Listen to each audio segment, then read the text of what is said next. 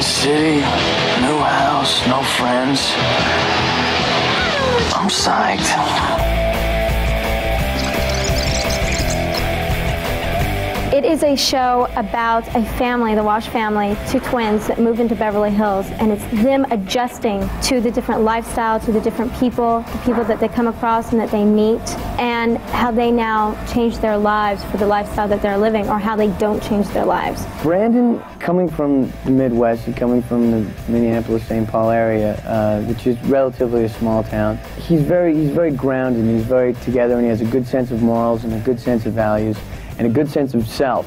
He's really in touch with himself and knows who he is. I don't really look at myself as being the star of this show. I mean, we have a great ensemble cast. I guess that a lot of the spotlight falls on Shannen and myself. Brenda she's going through a really hard time right now because she wants to be accepted into this high school and into the Beverly Hills lifestyle.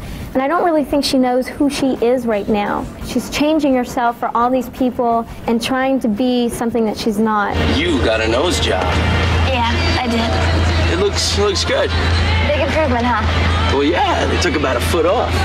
Now I know why I broke up with you. She's the girl you want to watch to see what she's wearing, to see how her hair is done. I mean, that sounds awful, but I mean, people are going to look at her that way, but you have to know that there's a whole nother side to her. And I find that very interesting that she's playing like the typical Beverly Hills, and I'm playing this Beverly Hills, you know, richest kid in school, all that, and we both come from the farm. Yeah.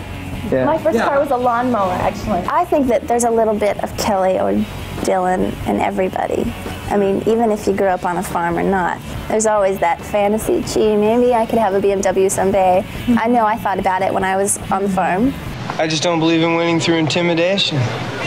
Unless, of course, I'm doing the intimidating. Luke is a sexual demon. Are you a sexual demon? Come on over here, sweetheart. Not as far as Jay is concerned. And Luke has all the subtlety of a sledgehammer. And we like that, and I'm not subtle. She's good, not a stitch. It's not really my strong point, subtlety, is it? But that's why Jay and I make such a good team, because he has a subtlety. I mean, he's like a feather. He's very light. He's very subtle. You know, between his subtlety and his my hair, animal magnetism, and my Elvis his hair, the hair.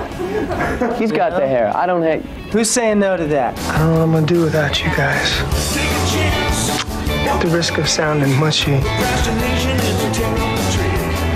you Walsh people are the only family I got. It's not a high school show at all. It may take place in a high school at certain times, but it's basically, most of it's out of the high school, and we're dealing with real situations. We're dealing with a lot of controversial issues, which is wonderful. This is not a TV show.